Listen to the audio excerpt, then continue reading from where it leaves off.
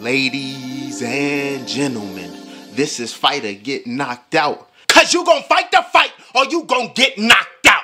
If I had a rock, I'll bust your head, bitch. Terence Crawford. This era is the Terence Crawford era.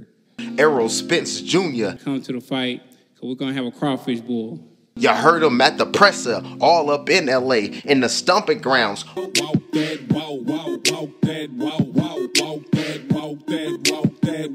Errol was talking that sass. We're gonna roll him up and smoke him in Vegas. Terence Crawford was talking that sass. I'm gonna gut him.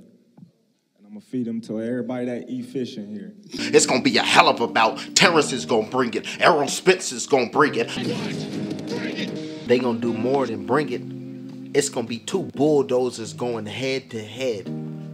Two testosterone-filled male rounds. Ready to headbutt to show who gonna be at the creme de la creme. The big fish is gonna get you. Jaws is right behind you. You better start swimming.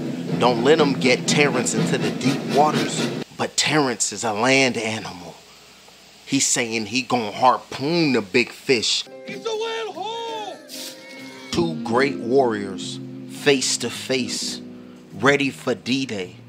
This is what we trained for, gentlemen. The war will be fought on D-Day, July 29th. Rights and left will be thrown and you will stand victorious. Ready to conquer and break the next man will. July is coming sooner than later, ladies and gentlemen. Subscribe to the channel because you know I gotta go live for this. But in the meantime, in between time, I'm OUT and I'm out. Not sure, that's all. Hey, hey.